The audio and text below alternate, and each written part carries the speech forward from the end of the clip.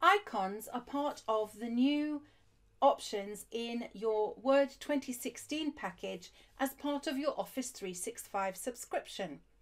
As long as your monthly updates are enabled, you should see the icons icon showing up on the insert ribbon. So here I have my insert ribbon and there is the icons icon. Note that I want to add here in this document a picture of a briefcase, a handshake, and perhaps a meeting around a table.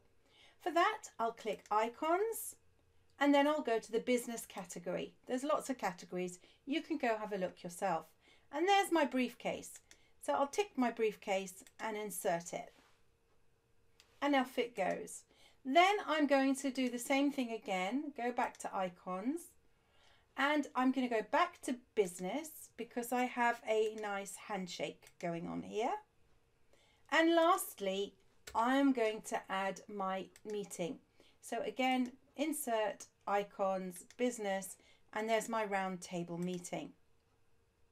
If I want to change what they look like, I can simply click on it and I can use the Graphic Tools Format ribbon, which pops to the front, and I can choose a style and a color for my graphics. I can just choose from these options, or if I want to choose something radically different, I can choose more colors.